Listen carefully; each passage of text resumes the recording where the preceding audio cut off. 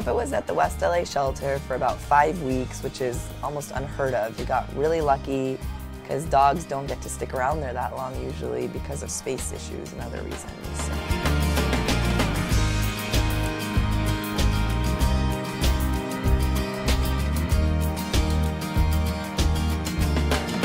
He's like a total muffin. He's adorable, he's behind the desk, he runs around, he chases the toys, being hilarious.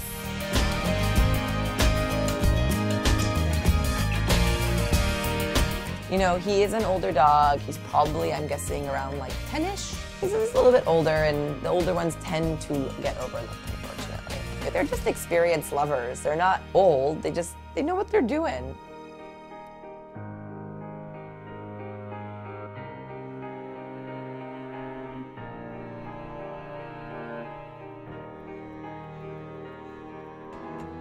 Good boy. The minute they put him in my arms, he started kissing me. I knew right then and there that he had wrapped me around his finger and he was coming home with me.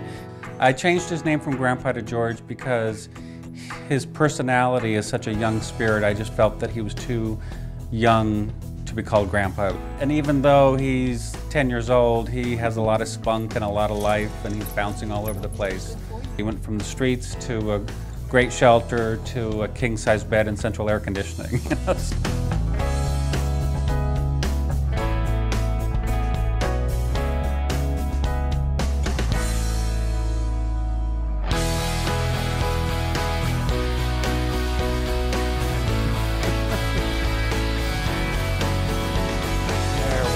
Good boy. Good boy. He's perfectly healthy, and he's got many, many years left to run around and play and give a lot of love, so I never once gave it a second thought of adopting a senior again. I tell George every day that I'm so lucky that he picked me, because he's just such an incredible addition to my life that I'm thrilled every single day that we're together. Hey, come on, George.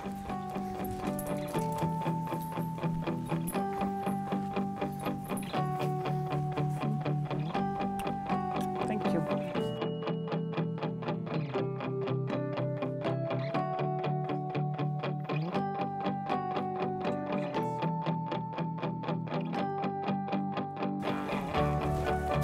There it is.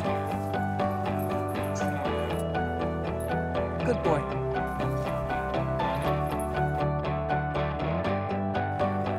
There we go. Good boy.